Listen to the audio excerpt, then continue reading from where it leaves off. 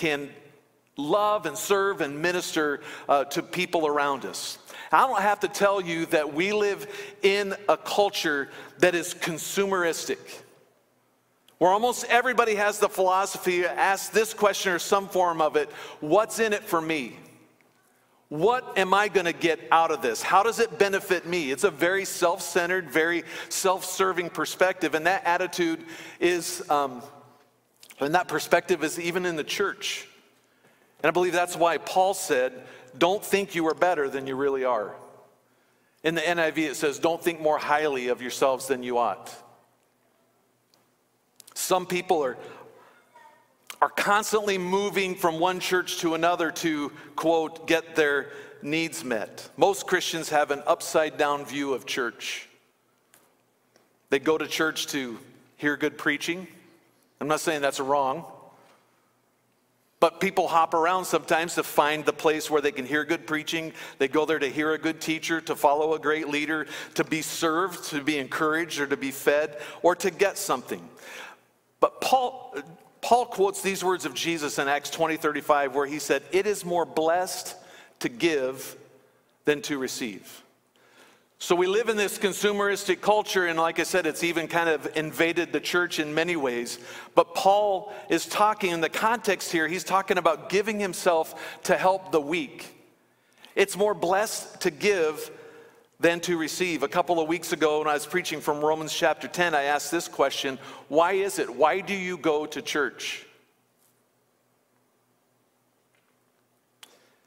And I would say that if we go to church only to receive, then we're cheating ourselves of the blessings of God. If all we're doing here is coming to hear a sermon, if all we're doing is coming to get something for ourselves, then we're cheating ourselves. It's the same as if you went to work and you just sat around the whole day and did absolutely nothing just to get a paycheck. I would say that that would only last so long, and you would be out on the street looking for a new job. If it doesn't work in the work world, then it doesn't really fit and work here. The writer of Hebrews says in Hebrews 10:24 and 25, "Let us consider how we may spur one another on toward love and good deeds, not giving up meeting together as some are in the habit of doing, but encouraging one another, and all the more as you see the day approaching," capital D, the day, the end of days. The times tell us that we're getting closer and closer to the end of times, and whether you believe or agree with that, that's what the book tells us, and it gives us signs of when that day is going to come. And so much of those signs, I don't believe that much else has to happen. We're in that time. We're in the end of times. So we should come to church to give. Verse 6 says that in His grace, God has given us different gifts for doing things well, for doing certain things well. He has given each of us as a part of His body. He's given each of us as a part of His church a gift, something to do. We've been given gifts by God, not for our own personal use and enjoyment, but to serve, to help, to bless, and to minister to others. How many of you would agree and you found that it is much more blessed to give than to receive? There is a blessing in being a giver. There's a blessing in giving and ministering and blessing other people. We bless them for the health and the strength of the body of Christ, in order that we all might honor and glorify God. So we're talking about God giving us gifts. And if I were to give you, say, a Reese's outrageous candy bar, I'm trying to see how many sermons I can preach using an outrageous candy bar. But see, Rod told me that he hasn't had one yet, right? Here you go, Rod. He's asking where we can get it. Oh, just a little bit short. But see, that is a gift that I gave to Rod, and that is a gift that is meant to be kept for himself.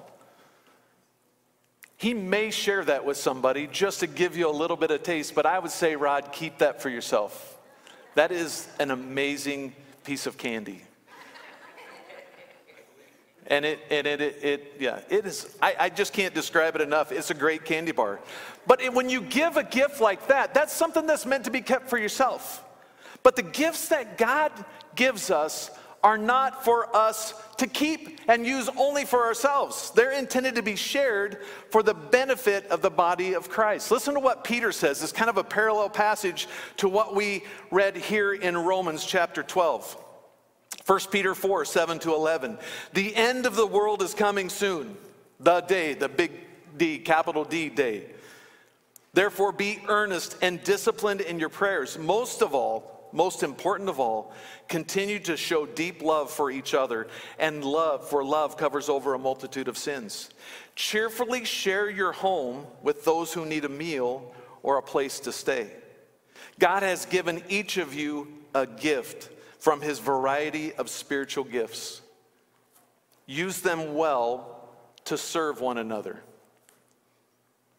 Do you have the gift of speaking? Then speak as though God Himself were speaking through you. Do you have the gift of helping others? Then do it with all the strength and energy that God supplies.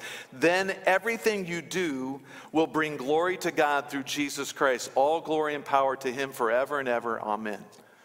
So he's given us gifts. Each and every one of you in this room, God has given a gift. How many of you know that there's a gift that God has given you, something in your life, and you know, this, what I have is a gift from God? Those gifts are varying. Paul mentions several of them in Romans chapter 12. He mentions several gifts in 1 Corinthians chapter 12. We'll read a few verses there at the end. He mentions it in 1 Peter chapter 4, Ephesians chapter 4. There's a long list of gifts that God has given us. What has he given you? So think about the abilities that he's given you. Think about the spiritual gifts. I mean, there's a whole variety of things. Each of us has something that God has given us in order to bless other people. Those are not gifts that we hold on to ourselves. This is why we go to church. This is why we're part of the church, so that we can use what God has given to us, so we can put it into practice. Listen, to be given a gift from God intended to be used for serving and giving and blessing others, and to not use it, the Bible says, is sin. James 4:17, remember, it is sin to know what you ought to do and then not do that. But when these gifts are used and shared with others in obedience to God, then there's blessing from him. Not only for the person who is serving or giving or being obedient, but for the entire church. And in the process, it tells us that God is honored, that he is glorified, and he is worshiped. And so when we use the gifts that God has given us to help other people, to bless other people, when we use these gifts as he directs us, then we see Jesus in us. They will see Jesus in us, and they'll praise and give glory to God for the blessing and the help that they received. These are the words of Jesus. This is what he meant when he said in Matthew 5:16, let your light so shine before others, that they might see your good deeds, that they might see the gifts that God has given you and glorify your Father in heaven. Going back to Romans chapter 12, verse 4 and 5, he says, just as our bodies have many parts and each part has a special function, so it is with Christ's body. We're many parts of one body, and we all belong to each other. So when I read these verses, and that's why you have this puzzle piece in your hand, it reminds me of a jigsaw puzzle. So each of you have a piece of a puzzle right now. All pieces of one puzzle. We don't have all those pieces accounted for. I think we may have a few left over. And don't worry, we're not going to put this puzzle together. We'd be here all night. Trying to do that would be a test, wouldn't it? But it makes me think of a puzzle. And life is like a puzzle. The great theologian Forrest Gump once said, life is like a box of chocolates. Mama said life is like a box of chocolates. You never know what you're going to get. But I'm going to tell you tonight that I think life is like a puzzle. We are part of that puzzle. The church is part of that puzzle. You know, going back to the beginning of all that we've experienced with COVID, you know that 1 year ago today was the last church service we held in here before we were shut down for 10 weeks. It was 1 year ago tonight was the last service that we held in this building before that shut down. In those first 2 weeks of the shelter in place that happened across America, jigsaw puzzles increased in sales 400%. They sold out in the stores. There was a puzzle company, Ravensburger Puzzles, based in Germany, and that's what they said. The first 2 weeks, a 400% spike in sales. Some claimed that they were 10 times greater sales than normal. How many of you spent some time when you were spending more time at home? How many, honestly, you did puzzles at home, okay? Some of you may still be doing puzzles.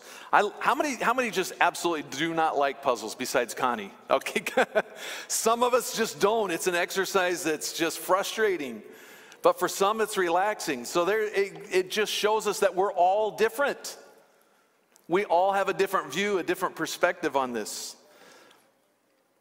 Not every analogy is perfect, but this analogy of life being like a jigsaw puzzle. You see, Jesus taught with analogies. Jesus taught with parables.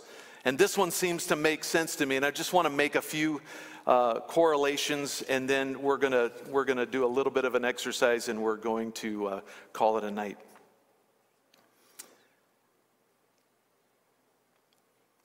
Puzzle pieces are a lot like people.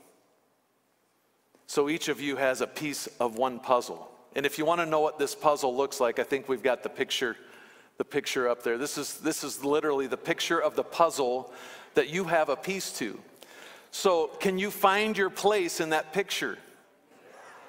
Okay, some of you are like eyeballing, going, "Hey, this is me. I'm that sunflower right there." Anybody got the pig snout? How many of you actually have an edge piece? Okay, there's only so many pieces in this puzzle that are edges. There's only 4 corner pieces. I wonder if somebody chose a corner. Anybody got a corner? We have 1 corner. Any other corners? Still up to be. All right, you're finding your place in this puzzle. Here's the thing. Puzzle pieces are a lot like people. We're similar in so many ways. I mean, these are similar in that these are tiny little pieces to a puzzle. But at the same time, they're so very, very different. No 2 puzzle pieces in this puzzle. There's no 2 puzzle pieces I've ever done in all the puzzles that I've ever done that are the same. There's some that I could swear fit if it wasn't for being the wrong color, you know? It's like it had all the right parts, but it just didn't fit. Puzzle pieces aren't designed to operate independently.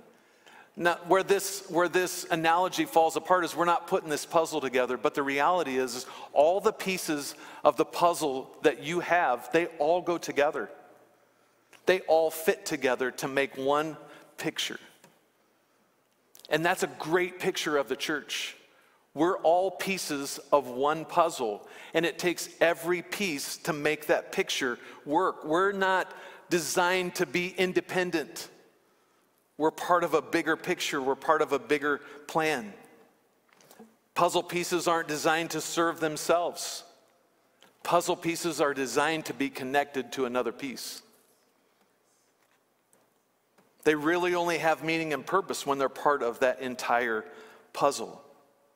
When you finish the puzzle, how many of you have finished a puzzle only to find that there's 1 or 2 missing pieces? Judy told me every puzzle is missing a piece or 2. There's really nothing more frustrating than spending time to put together a 1,000-piece puzzle to find out you're missing a piece or 2. It's very, very frustrating. But when you finish it and those missing pieces, it doesn't matter if it's a corner or an edge or an interior piece, that puzzle is incomplete. It's like a song that's missing the final note. How many of you have ever listened to a song and they didn't play the final note? It's like a Hallmark movie without a kiss at the end. Some of you don't find the humor in that at all. It's a lot of Hallmark that goes on at my house. And Pastor Austin, Jeannie told me that there is snow in the forecast. So, yeah, hear the boos from the crowd here. Snow's got to go with Hallmark movies too, so. Every piece of the puzzle matters. And when one piece is missing, that puzzle is not complete. I can't tell you how many times over the years I've cleaned our kids' toy closet. And as I'm cleaning up that closet, I find just like an errant piece of a puzzle. And honestly, it brings a lot of emotion out of me. I feel sad to find a piece of a puzzle. It's like, I don't even know where this goes. Like, what box is this supposed to go in? I'm thinking about all the other pieces that will never be complete because there's just one little puzzle piece. It's sad. And it's frustrating because I'm going, what am I going to do with this? I've got a piece of a puzzle. I can't throw it away.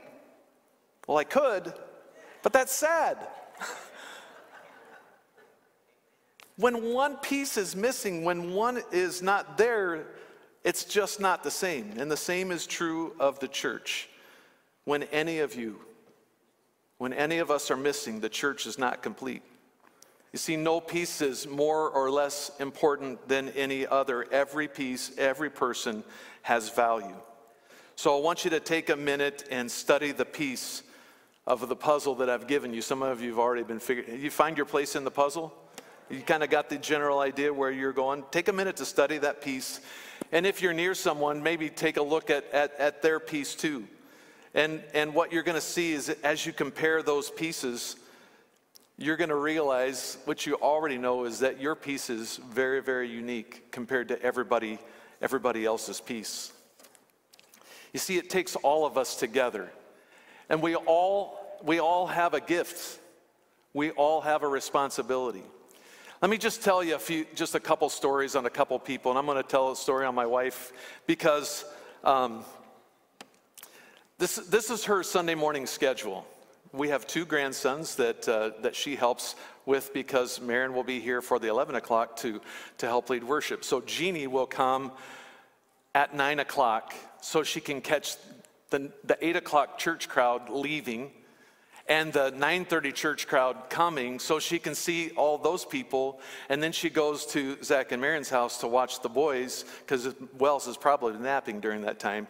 And then she gets here in time for the 9:30 crowd to be leaving to see all those and get the boys into the early childhood. She wants to be here so she can connect with people. There's value in being connected. Mary Hayes was telling me this week that Ron's rule is he can't leave because they come to 8 o'clock service and he cannot leave until 9:30. Is that true, Ron? It's true because you know what? He sees all of his people at the 8 o'clock service and he's waiting to see who's going to be here for the 9:30 service because there's people that he just has to tease. There's people that he just has to reach out and connect with.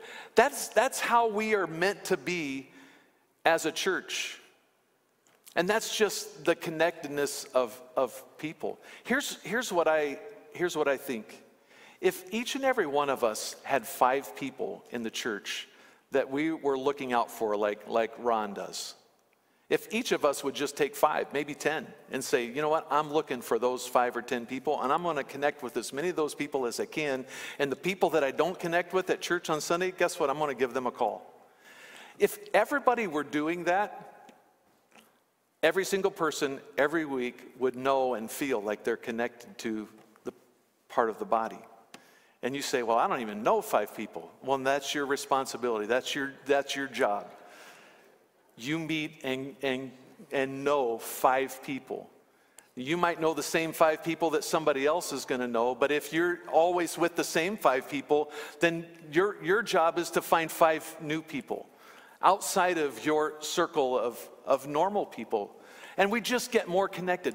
Bob Stewart is a great connector of people.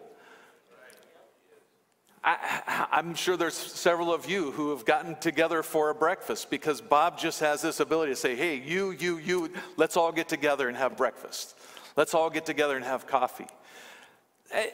We've all got gifts. Bob is an encourager. I mean, we all need to use whatever that gift is to the very best of our ability and with the strength and the power and the presence of God in our lives because we're part of a bigger plan. We're part of a bigger puzzle and we all connect together.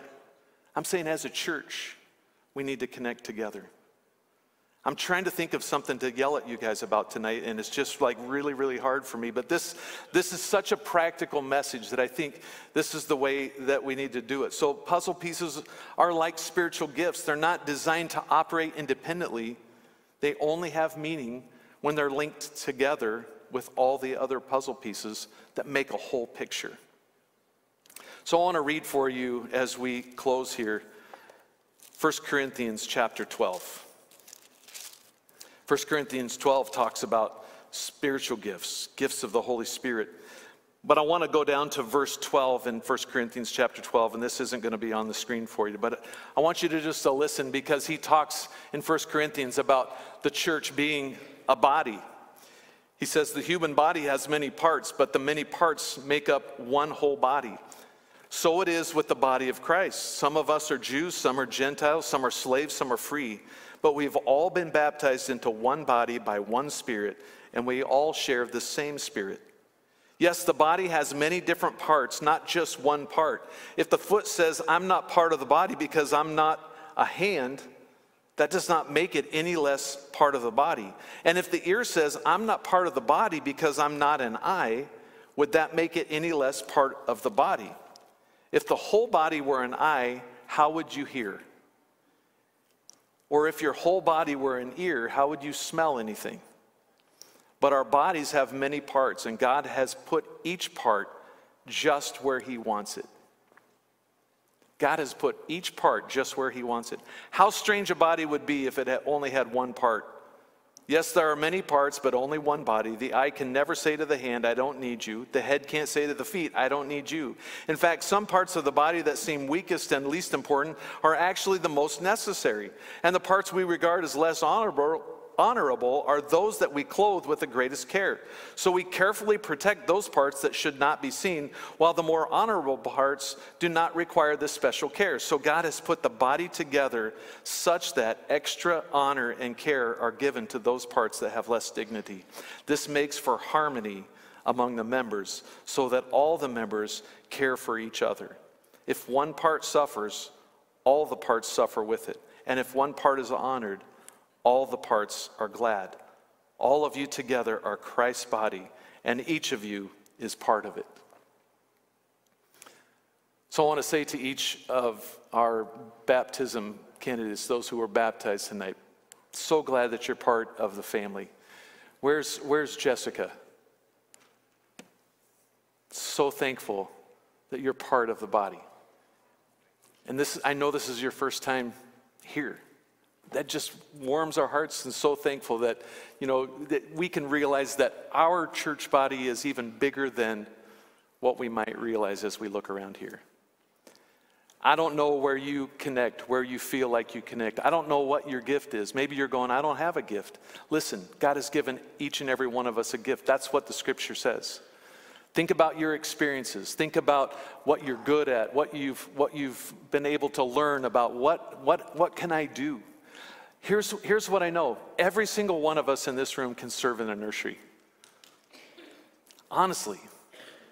There may be a handful of people that just can't do that.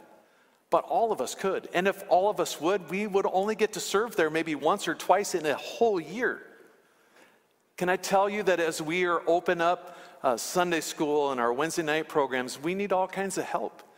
And if all of us would do our part and just serve and connect in those ways, it would be such an easy job. And I want to say thank you to New Hope. You're an amazing church, and we've never really struggled. I mean, there's times where we say we need some more people in this area, we need people in that area, but you're faithful to step up and do those things. I just want to encourage you, and I know on a Sunday night we're speaking to the choir, but I just want to encourage you, find that place to be connected, to be part of the body. You are a unique piece of the big puzzle. Don't ever let the enemy tell you you're insignificant, that you don't matter, that you can't do anything because you can't sing, you can't play an instrument, you can't teach a class. Listen, God's made us all different. Those puzzle pieces that you have are different shapes, different sizes, different colors, but all of that together makes an incredible picture. And I'm not saying that picture is so incredible, but all of it together makes a picture. There's a bigger plan, there's a bigger purpose, and you're all part of that. Why don't you stand with me tonight? I'm going to pray for you, and then I'm going to give you an assignment before you go. We're just going to kind of end abrupt tonight. That's just how I feel led to do this tonight. Father, I thank you for each person that is here. I thank you for each person that is part of our church. I thank you, God, for the body of Christ and how you've given us so many different gifts and abilities. You've given us supernatural spiritual gifts. And all of those things are to be used not for ourselves, but they're meant to be used for others.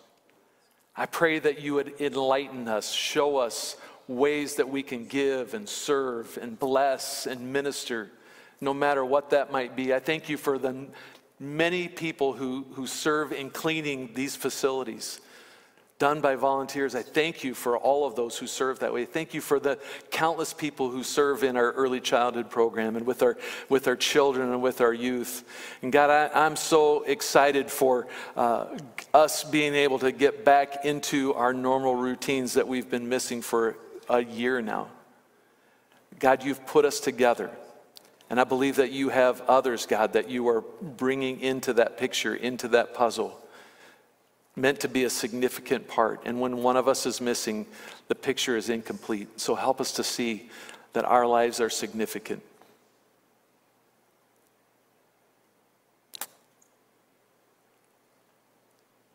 May your power be in us to serve in ways, God, beyond what we think or imagine. And may we truly be an accurate representation of your body, the church, in this community and around the world. In Jesus' name we pray. Amen. Amen. You're a part of that. I intended to hand these out, and I'm not going to hand them out just for sake of time, but here is a list of all the ministries, places to serve in our church. This is before COVID happened. So some of these aren't even happening, but they won't be able to happen if there's not volunteers. I want to encourage each of you to maybe take one of these.